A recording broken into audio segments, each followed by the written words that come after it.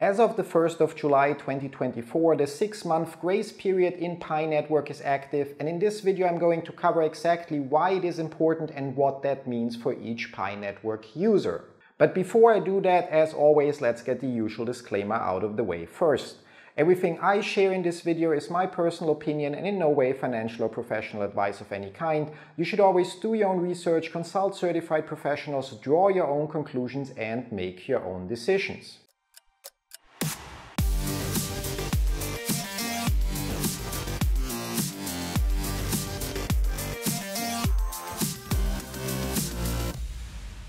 My name is Rauchenwald, and in this video I'm going to share the latest details about Pi Network's 6 months KYC grace period with you and why you should make sure that you completed the entire mainnet checklist.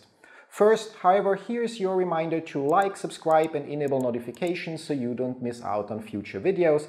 And as always, don't forget to share this video with your friends so they are aware of the recent changes as well and don't risk losing their Pi coins. That said, the core team finally published the details regarding the 6-month grace period for all pioneers that was announced already in the 2021 white paper and aims to, on one hand, create a certain kind of urgency for pioneers to complete their KYC applications and migrate to the mainnet, while at the same time making sure every user has more than enough time to do so.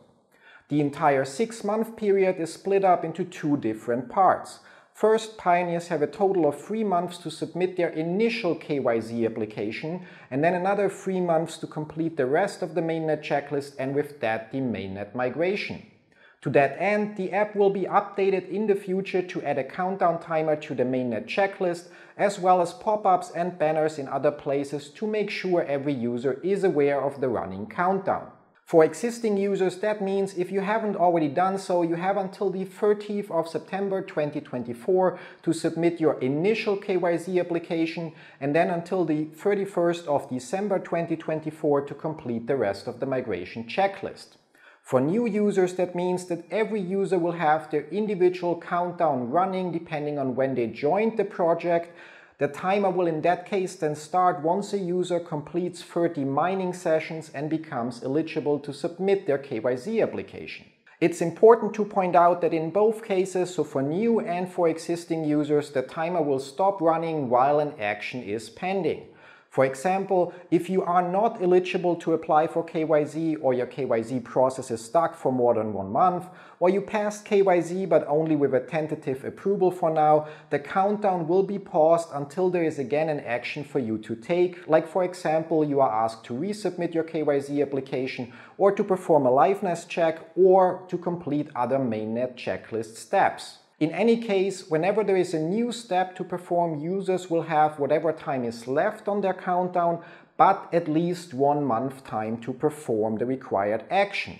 Users that complete all steps within the required time frame will receive all Pi coins they mined migrated to their mainnet wallet. Those who missed the deadlines will, however, only receive coins they earned within 6 months prior to whenever the first mainnet migration happens. There should therefore be no reason to worry for anyone since there is more than enough time to perform the required actions, and considering that the countdown pauses whenever you have to wait for something on the other end, it should be no problem for anyone to complete all the tasks on time. However, you definitely should get started if you didn't complete the migration checklist yet and make sure to complete any missing steps as soon as possible, and also remind your friends so they don't end up forfeiting their Pi just because they didn't bother to complete a step or two. That's it, however, for today. As always, if you have any questions, feel free to leave them in the comments down below, or even better, use the link in the video description down below to join our community on Discord and discuss Pi Network and other projects with the community and me there. Thanks for watching, see you in one of my other videos. Till then, bye bye!